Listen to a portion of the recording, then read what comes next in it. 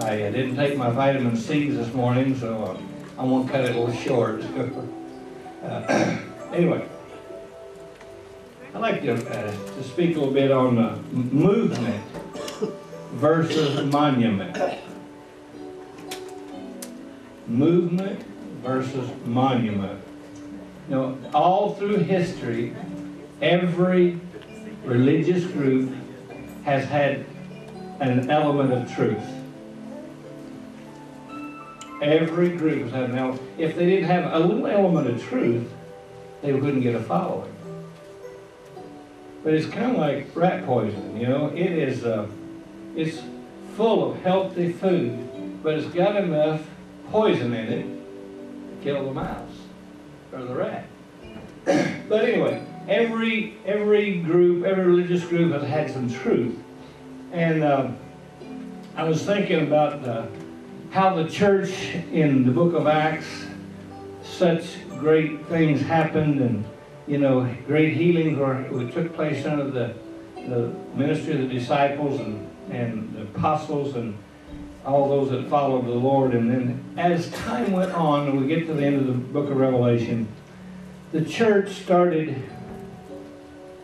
moving backwards and started a little bit at a time. It's kind of like putting a frog in a skillet. You know, he don't know it's getting hot till he's done cooked. But time went on, and pretty soon the religious people began to give more credence to sticks and statues than they did the power of God. I want to stop right here. Terry, Dr. Yoder, it's good to see you here today. I saw those pictures. Your barn about got blew away, didn't it? Last night. So when I seen you pull up, I praise God. Most people would have stayed home with that much crisis at their house. Anyway, now I got that off my mind. I can go on. Anyway, people started giving more credence to sticks and statues than they did to the power of God.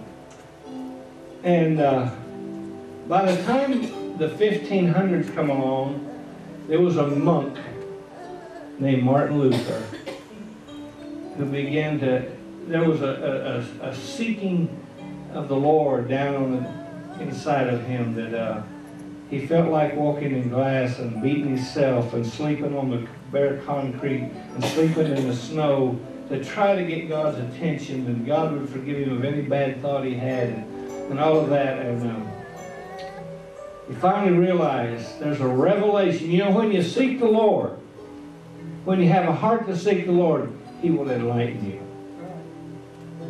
And he began to say, we're saved. How? By grace. Through something.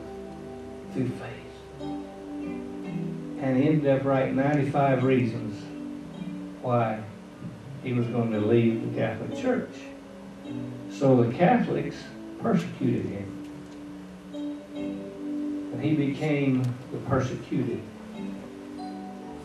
For 200 years after that, about the 1700s, Charles and John Wesley, they began to read Martin Luther's writings and some other things, and they began to say, hey, God began to do something in them, and they began to say that it's not just saved by grace, but there, when we acknowledge God, there's something on the inside of us that when temptations and tests come, we're able to say no. There's a power within us. And in history, that's taught as sanctification. But the Lutherans, the new Lutherans, persecuted the Methodists, the new Methodists. So now, the Lutherans are the persecutors.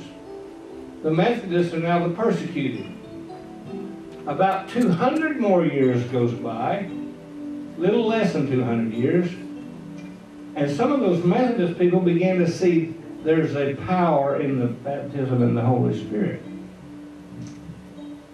And there's more than just being saved or just being sanctified. There's an experience in God that's beyond that. Yes, who's now the persecutors? The Methodists are now the persecutors, and the New Pentecostals are the persecuted. And every group that stepped out of the box and began to proclaim something new is always the heretic. They're always the persecuted, right? Now, the persecution in that day was stiffer than it is today. Now, Dr. Yoder here was raised Mennonite. And the Mennonites come out of the Catholic Church right after Martin Luther. Have I got my history right? But there wasn't too much difference, except they didn't believe in baby infant baptism.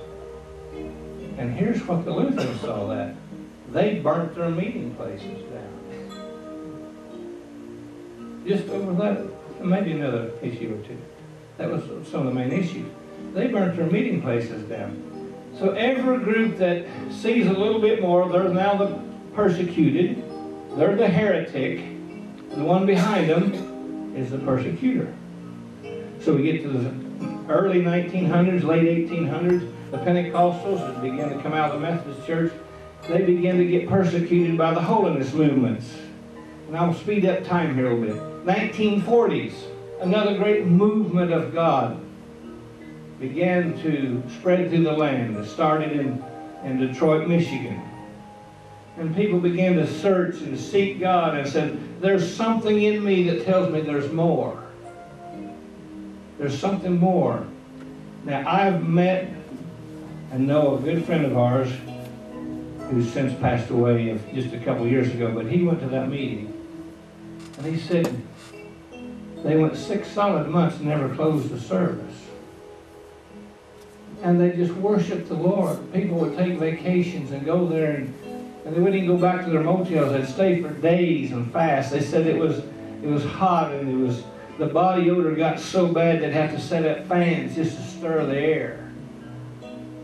But people were more interested in moving on with the Lord. And oil would appear in their hands.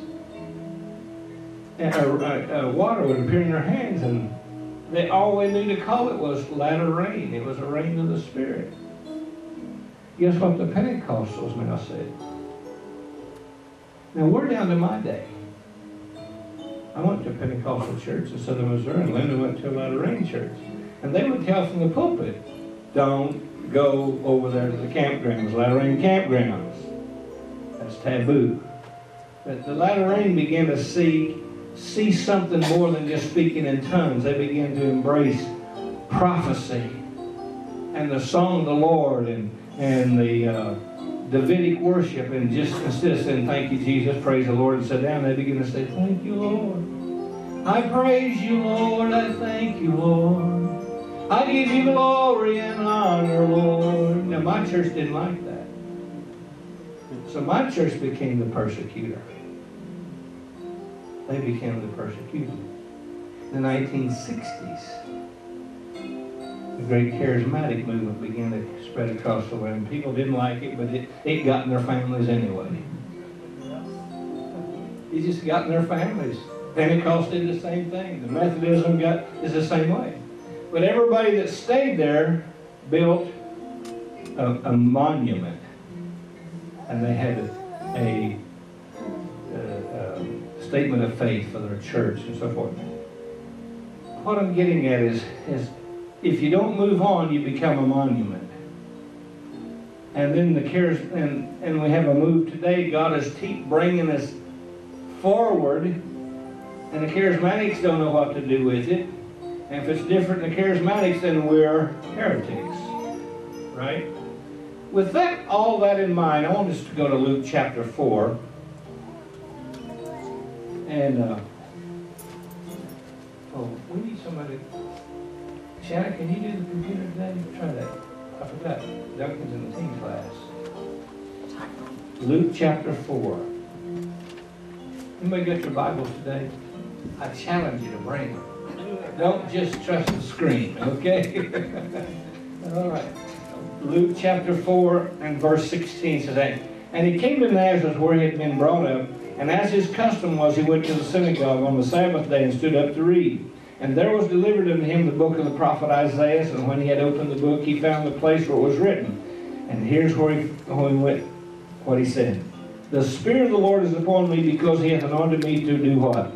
Preach the gospel to the poor. He has sent me to heal the brokenhearted, to preach deliverance to the captives, recovering the sight to the blind, and to set at liberty them that are bruised, and to preach the acceptable year of the Lord.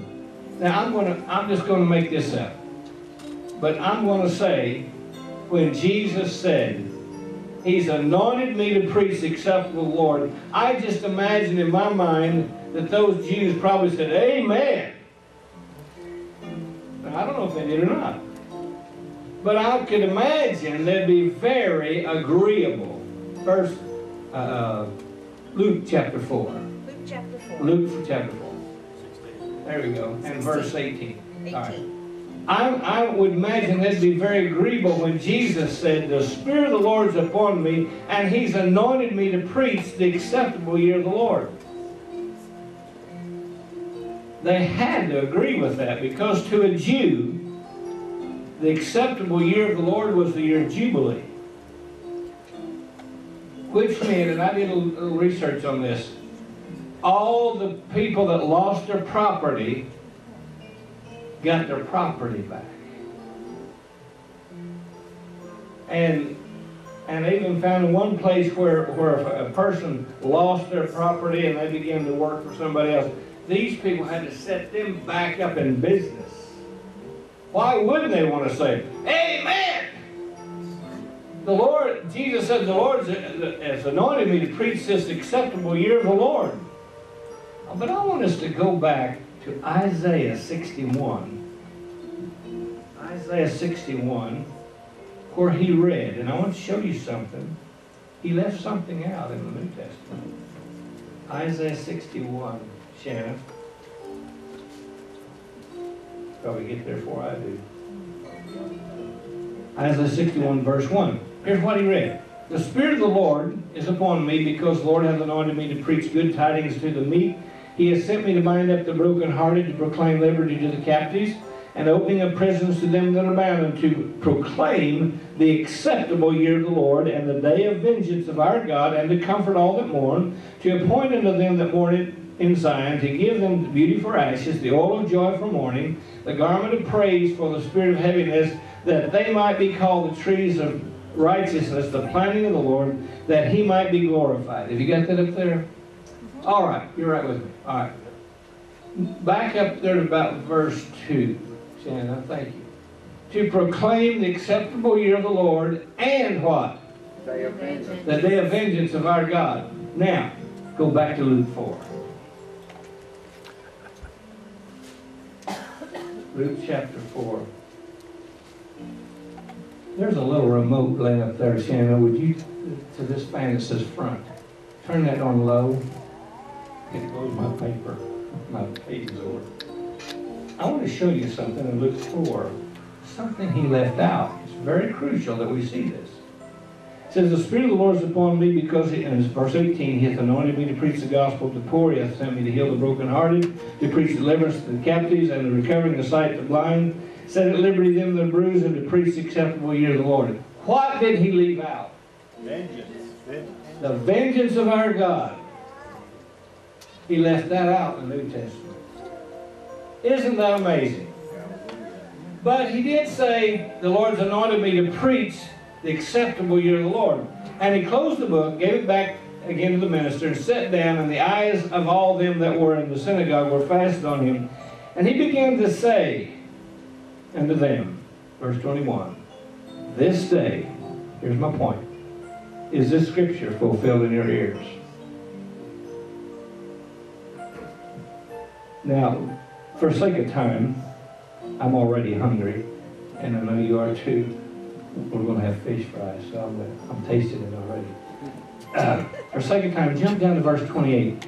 And all they that were in the synagogue, when they heard these things, were filled with what?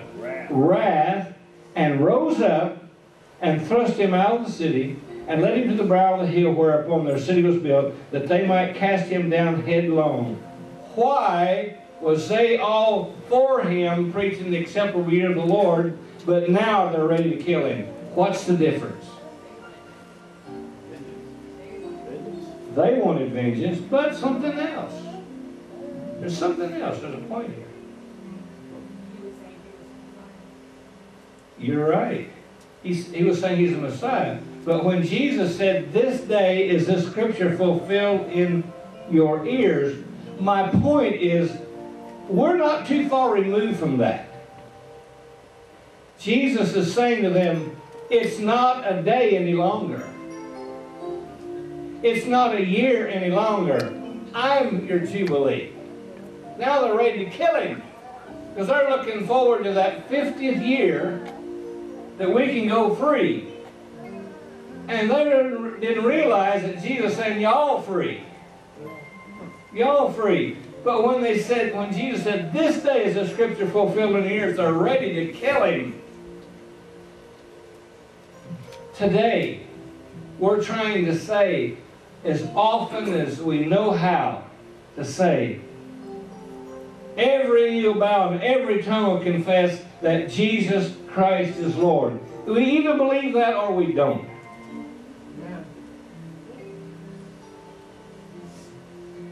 But somewhere from our forefathers back, just like the Jews was, looking for that day, somewhere we've been taught we're so hell-bent that we want somebody to go to hell. Are you with me? I'm just going slow here. Yep. We got to reserve hell for those people we don't like. But Jesus said, the Spirit of the Lord is upon me. He's anointed me to preach deliverance to the captives and set those people free. He's anointed me to preach the good news to the poor. He has anointed me to heal the brokenhearted and to preach deliverance to the captives and recovering the sight to the blind. And it's not just the physical blind. There's people who can see perfectly, got 20/20 vision, but they have no insight into the things of God. They have no insight. It's just like they're blundering along here. I call it like a blind dog in the meat house. They know it's there, just can't find it. They just, our forefathers have instructed us so much. If we dare step out of the box, we're a heretic. If we dare say something different than what our forefathers taught us, we're a candidate for the left foot of fellowship. They were excited about the day of Jubilee. Jesus said, I'm here to preach that, but I want you to know it's not a year any longer. This day is this scripture fulfilled in your ears. I come to understand the Holy Land is not necessarily a piece of real estate in Israel. Right here's the Holy Land. Right here's the Holy Land. Right here's the Holy Land. The temple is no longer something on a hill in Jerusalem. Here's the temple of the Holy Ghost. This is where God resides. The Jews could not hardly handle that. You got a question? I got something to say on what you just said. Okay. Not necessarily people who are scared to step outside the box. To be the environment they grew up in. Absolutely. And also, this spoke out to me because in the opening of the prison, to them that are bound, people could be mentally bound in the head. Sure, that's right. So it could lead them to worse places like that during prison. Right. Absolutely. And people are not only bound mentally, some are so bound spiritually. They may be very smart intellectually. They may have a high IQ. I think sometimes as ministers we spend so much time trying to take step one, step two to tell people and teach people how to believe. It's got to be a thing of the Spirit. It's got to be a revelation by the Lord. And that's why worship is so important. It's You know, I've been listening to a guy on the internet. It's Bishop Ash, and has anybody heard of him? Marvin got me hooked on him. He said he was in a mega church, and they said, now we're ready for the most important part of the service. And he said, I want to correct you. Preaching is not the most important part. Worship is the most important part. He said preaching is for people to be changed and lives changed and converted. But whether you need that or not, everybody's got to worship. Everybody needs to worship. So worship is the most important element in our service. If we never worship, we never receive a revelation. Nothing's revealed to us.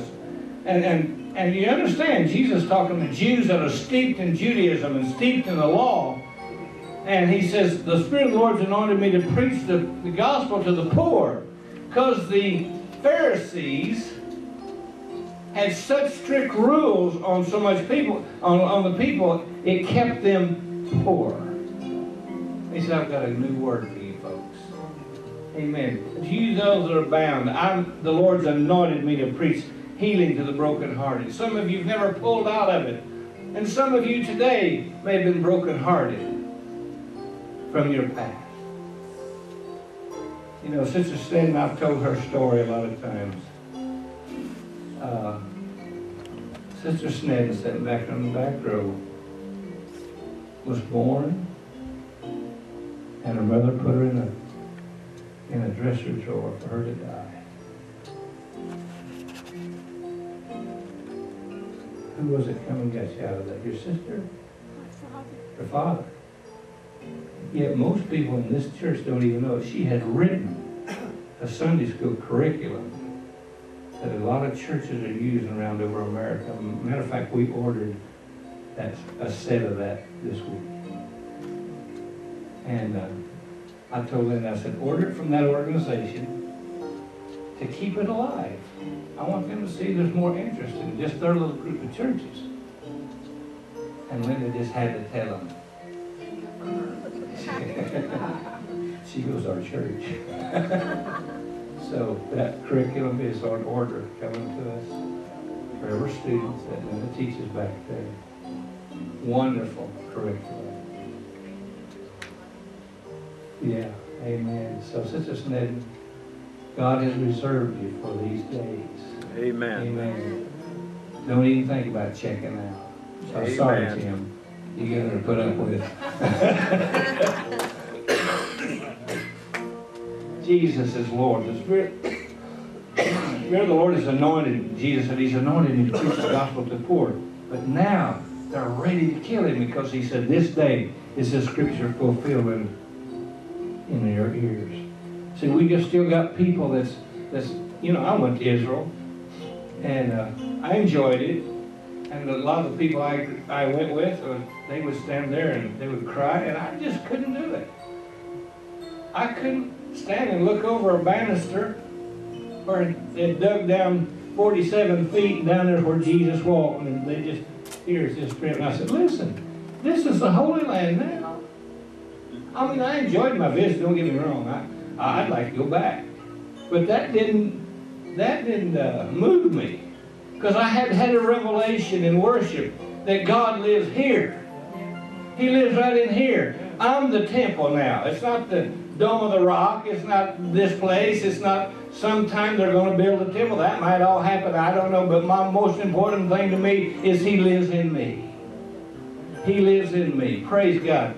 So, I understand when Jesus said, this day is the scripture fulfilled in yours. I'm your Jubilee now. That was hard for them. Now they're ready to kill Him. Turn to John chapter 11. And then we'll close with this, but take me a little while to close. John chapter 11. A certain man, verse 1. A certain man was sick, named Lazarus, of Bethany, the town of Mary and his sister Martha. It was Mary which anointed the Lord with an ointment and wiped His feet with her hair, whose brother Lazarus was sick. Therefore his sister sent unto Him, saying, Lord, behold, we whom thou lovest is sick. he whom thou lovest is sick. And when Jesus heard that, he said, this sickness is not unto death, but for the glory of God, that the Son of God, may be glorified thereby. Now Jesus loved Martha, and her sister, and Lazarus. And when he had heard therefore that he was sick, he abode 2 days, still in the same place where he was. Then after that saith he to his disciples, let's go to Judea again. These disciples said to him, Master, the Jews of lately, they sought to stone thee, and you want to go there again? Verse 9, Jesus said, are there not 12 hours in the day? If any man walk in the day, he stumbleth not. Now he's talking spiritually here. They probably didn't understand that. Because he seeth the light of this world. But if a man walk in night, he stumbleth, because there's no light in him. These things said he. After that he saith unto them, our friend Lazarus sleepeth, but I go, that he may wake out of his sleep. Then the disciples said, Lord, if he sleeps, he's doing good, you know. Verse 14, Jesus said unto him plainly, Lazarus is dead. I understand that. Let me add this. Most of the places in the New Testament where it talks about sleeping, it's not talking about dead. Just remember that. He said, am I glad for your sakes that I was not there, to the intent you may believe? Nevertheless, let's go unto him. Then said Thomas, which is called Didymus, and his fellow disciples, let's go, that we may die with him. Then when Jesus came, he found that he had laid him in the grave 4 days already. Now Bethany was nigh to Jerusalem, about 2 miles, 15 furlongs, so that's about 2 miles away. And many of the Jews came to Mary, and to Martha and Mary, to comfort them concerning their brother. Then Martha, as soon as she heard that Jesus was coming, went and met him, but Mary stayed still in the house.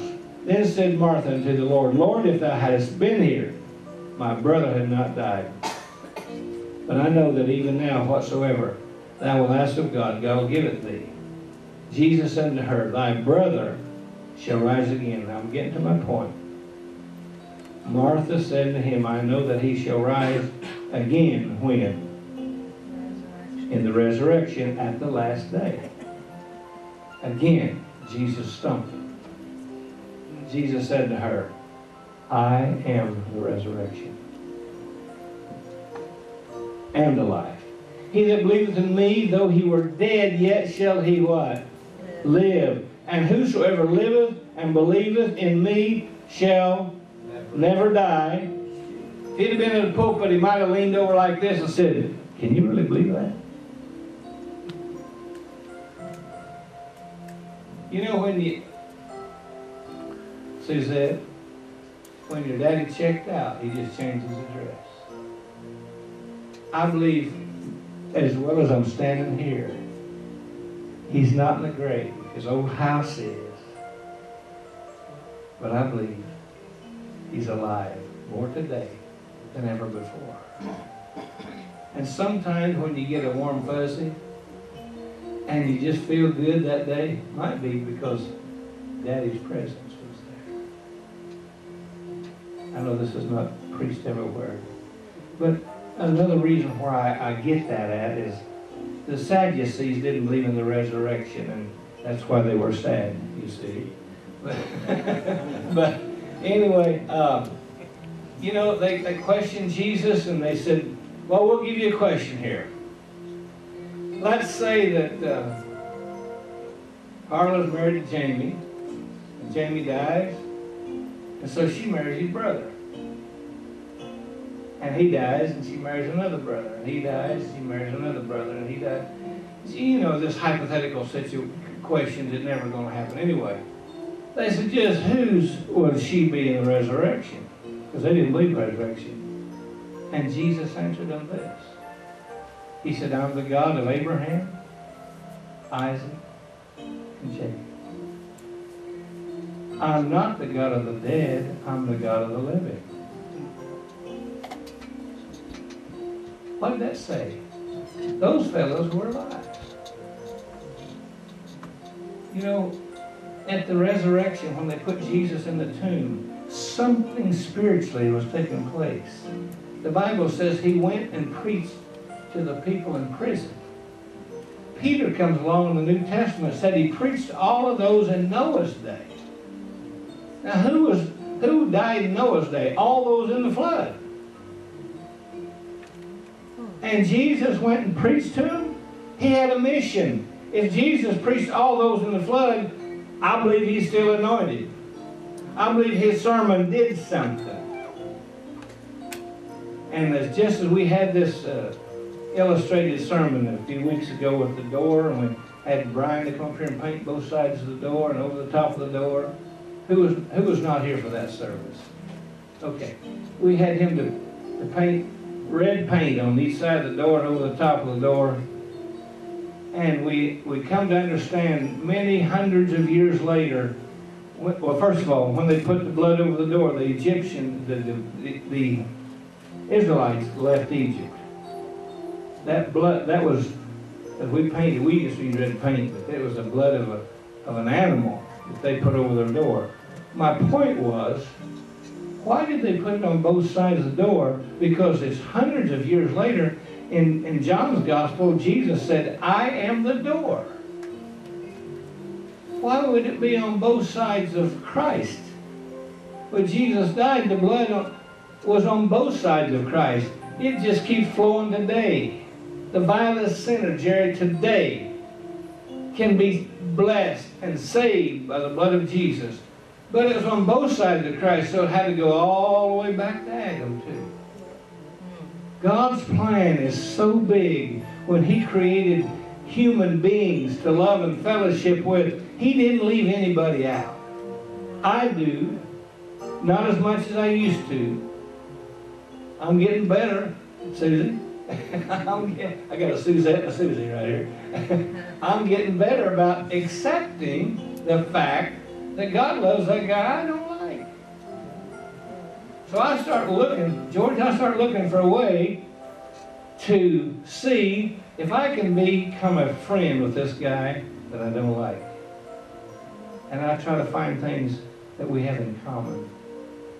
Because I choose not to be offended. I choose not to let them offend me. I choose not to do that because I know God lives in me. And Jerry, we believe in the law of impartation. I was thinking, just thinking 2 weeks ago about you ministering to that little baby. The Lord gave you his name, her name, and he got to touch her. I like to just touch people and just impart. I don't have to read them a scripture. I don't have to stick a tract in their pocket. I don't have to cause them to kneel and pray. Susie said, I told the church here a while back, I just say, your nails are pretty. Yours are. And you know what? When a cashier's ringing me out and I say, your nails are pretty, who did that? And you know what they do? They stick their hand out just like that and I touch it. I go out and get my truck and leave, and I say in my heart, they don't know I'm the tabernacle of God. You're the tabernacle of God. God just touched her. I'm not saying I'm God. I'm just saying he lives in me. The old Southern gospel song says, oh, to be his hands extended. You're his hands, you're his feet. God touched Christy that day because you touched her. Amen. And, it's a spiritual thing, and a lot of people still don't understand that. So they've got, everybody going to hell in the handbasket and whatever that means. Let's just start loving folks. Let's just start loving folks. And realize that's what God is, the very essence of God.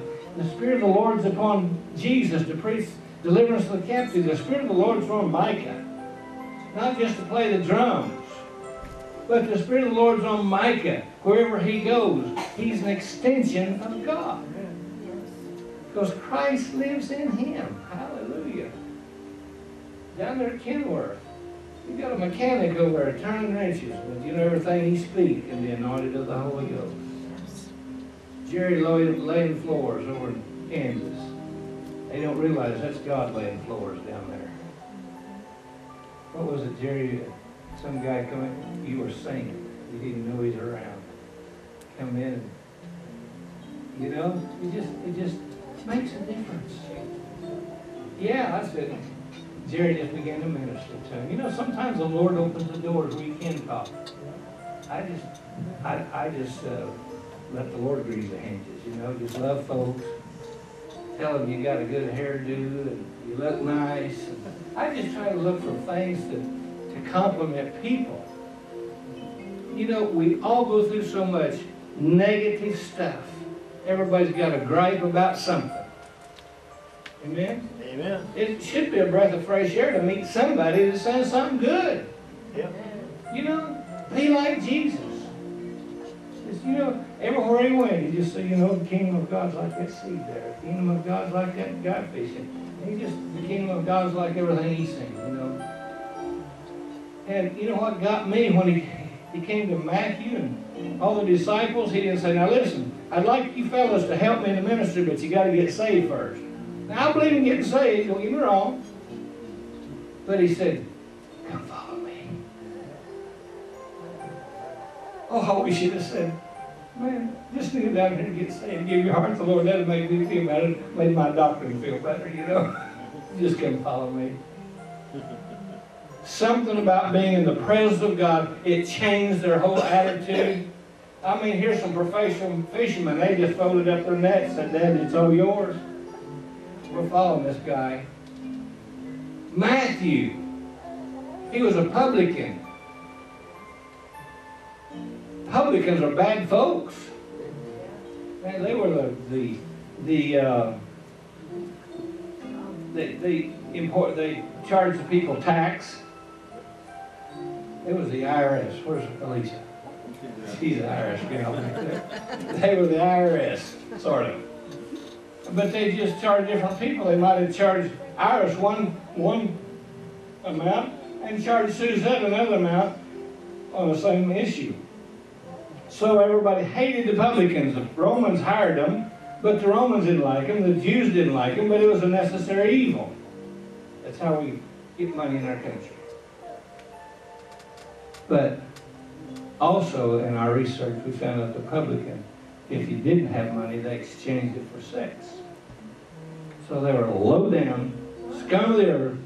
And we kind of feel like that about the IRS, sort of, you know, sometimes.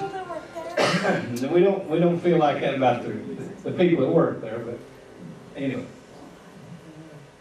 Jesus, Zacchaeus is running, the little short guy, he runs down the road, he wants to get the minister of Jesus. And Jesus said, come on down, I'm going home with you. That just frosted the Jews, you know. You don't want to go home with this guy. He's a chief publican, chief tax collector. But something about being in the presence of Jesus. He said, you know what? If I've wronged anybody, I'm going to pay it back fourfold. I didn't find anywhere in the scriptures Jesus asked for that. But getting in the presence of God. That's why we try to create an atmosphere of worship here at Joyful Sound Worship Center. So if there's something you need to say, I don't know if this goes, I just make this up. But in worship, Bob may say, you know, I'm pretty hateful to Tammy last night. And you know, you never want Tammy to say, all right, Bob. But when the Holy Ghost deals with you, in worship, and he goes home, and while they're driving along, he reaches over and gets her by the hand, holds her hand, says, Tammy, I apologize. That's being the light of the world. That's the way God wants us to function. You know, nothing big and flamboyant, but it fixed something. It fixed something. You know, there's times that Linda and I would just, we'd be so mad we'd bite a nail. Not knowing to bless her the brick. And she probably did to me too, a lot of times. But if we just came together in the hall of the house and hugged her, and I'd whisper in her ear, I'd say, honey, I'm so sorry. You know, it wouldn't be 3 minutes. those kids would be standing holding our legs when they were little. They didn't know what we said to each other's ear, but it just brought a stability in our home when they see Mom and Dad embrace. So if we just do Jesus that way, let me say it another way. The Lord just reprimanded me just now. Jesus was the man. It's the Christ we love now. It's the Christ. It's the Christ that's in us, the Spirit of Christ that's within us. And Jesus said, you know, if you can believe it, I'm the resurrection. It's not a day anymore. It's not, you know, Martha and Mary said, I know in the last resurrection, the last day, he'll be raised. No, no, no, no. Jesus said, I'm the resurrection. It's not a day anymore. We're still, so many Christians that I know are still looking for some phenomena to come down the road. Listen, Jesus has come. One guy said he comes every day. He comes to Christy through Jerry. He comes to your workers through you. Just love everybody. Love God. Understand, Jesus is the resurrection. It's not a day anymore. People, let's get out of that rut. It's not a day anymore. He's ever present. He's ever present. He's the author and the finisher of our faith. He's the author and the finisher of our faith. He is everything. Jesus is everything. He is the resurrection. Thank you, Lord. Hallelujah. I certainly believe in my doctrine. I'm kind of like a lady at Salem. Terry didn't know Violet Kotler. Violet said, you know, Mike, I go to Christian church, but she said, I have a religion all of my own. So I guess I got one too. My doctrine is God loves everybody. He loves everybody. And I'm trying to do my best to get through some of those hard people that has such a bad attitude, to love them in spite of their attitude. Because Jesus did. He died for them. And I have to come out of that, my despondency and my previous tradition, and always is looking for Jesus to come somewhere down the road. He's going to come and get us. Hallelujah. In my doctrine, my own religion, I believe Jesus will come back. I really do. But you know, that's not my goal. I just told Linda this week, you know, I said, honey, I finally come to the point that heaven is not my goal anymore. It's a reward. But my goal is to be so conformed to the image of God that everywhere I go, everybody I speak to, if I just say, man, it's nice meeting you, I just imparted God. And I know that somewhere down the road, that person I just shook hands with, God touched them. Again, I just wanted to make sure you know, I'm not saying I'm God, I'm not Jesus Christ, but He lives in me. I'm His hands extended. I'm His feet. I'm His heart. And there have been times in my life that I've walked off from people, they never had a clue that Jesus is even close by my attitude. But when I say, it's so nice meeting you, I really mean it from my heart. It's not just something that I always say. It's something I mean from my heart. And I know when I leave there, somewhere along the line, they'll bow their knee. They'll make Jesus Lord because God touched them. And I wasn't condemning. I might have saw 15 things I didn't like about them, but I didn't condemn them. I know Jesus, He's the resurrection. Not somewhere down the line. Jesus is the resurrection. They'll be resurrected in the Spirit somewhere, somehow, and I don't have to figure it out. I remember a long time ago I heard Kenneth Copeland, I heard him say this 30 years ago. He said, when you preach Jesus and you gave an altar call and they never came, just know this. They heard it, they'll never be the same. They may go somewhere else and bow their knee. They may go somewhere else and somebody water it some more. But you can bet your bottom dollar, somewhere down the road, they'll give their lives to the Lord. And whether you say anything or not, remember the Holy Spirit has been sent to constantly draw people to Christ. The Holy Ghost is doing His job. I just want to hook up with Him and be an extension of that. Hallelujah. Let's stand. Thank you, Father. Help us, Lord, to just realize that you are the resurrection. You are the resurrection. Thank you, Jesus. Hallelujah. Thank you, God.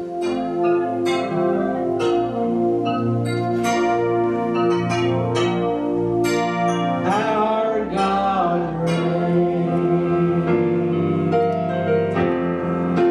Our God reigns.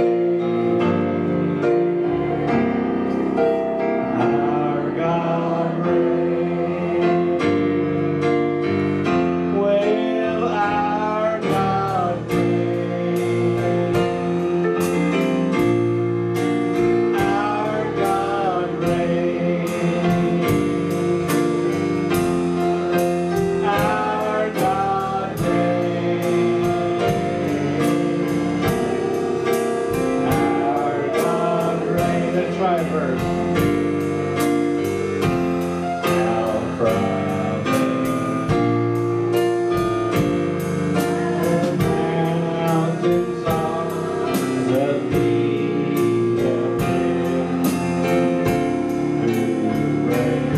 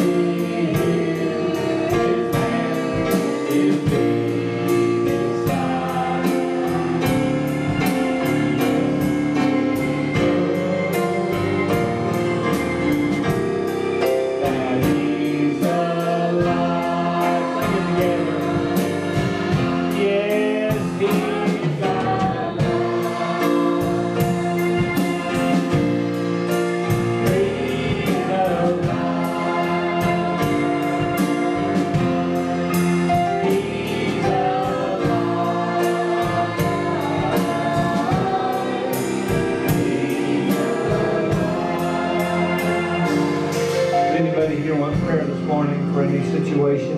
Anybody? Okay.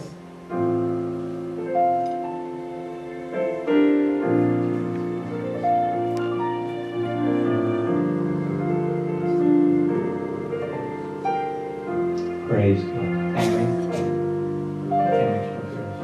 Please pray for her body. Thank you, Jesus. Now, if you all wonder why I don't always pray, I'm trying to teach this congregation it don't have to be the preacher. Amen. Anybody can. Thank you, Father. Father, I just thank you right now in the name of Jesus. Thank you. And her body is receiving and taking on and receiving health that God has promised. Hallelujah. We speak every organ, every tissue, and every fiber of her body will function as God created it to. In the name of Jesus. In the name of Jesus. Hallelujah. Hallelujah. Thank you, Father. Thank you, Jesus. Thank you. Oh, yes, our God reigns, Sandra. Hallelujah. Our God reigns. Yes, our God reigns. Our God reigns. Out from the tomb, He came with grace and majesty. Alive, yes He is. He's alive. He's alive. God loves us so. See His hand, His feet, His side. Yes, He can.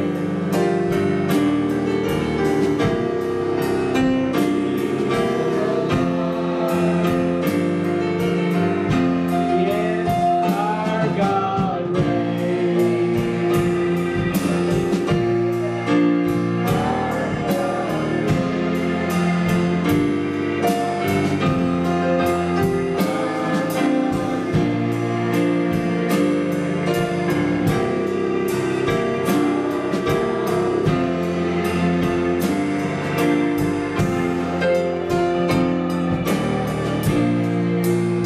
Oh yes, our God reigns. Our God reigns. Our God reigns. Praise God. Susan, Susan.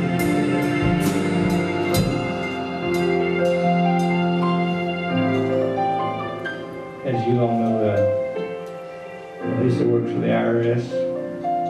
She says some situations have turned up that's because of her disability has been very difficult. God can work all that out, you know. He can change the mind of a king. He can turn the head. You know, He can do all sort of things. Just like Dave mentioned this morning. No heathen king down there. He dealt with him. You know. So He can deal with those people in authority. Praise God. Father, we just thank you for the power of the Spirit of God. Hallelujah. We thank you, Father. You can change that situation. You can help Lisa through all those situations. To let her light shine as well. Hallelujah. Thank you, Jesus. Thank you, Jesus. Oh, hallelujah. Oh, we love you, Lord. We love you. We magnify your name. Thank you, Lord. You're a mountain mover. You can change situations. Hallelujah. Oh yes, hallelujah. Oh yes, our God reigns, Lisa. Our God reigns. Our God reigns. Let's sing out from the tomb. Out from the tomb, He came with grace and majesty. His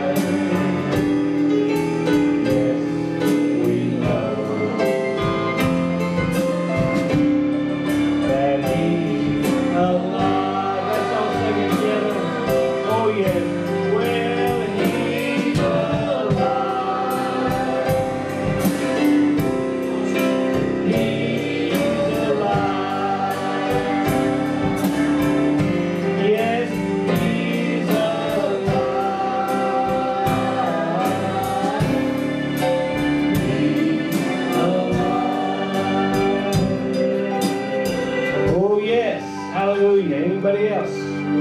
Anybody else? Praise God. Jesus is alive. Let me say it this way. Christ is alive. Christ is alive.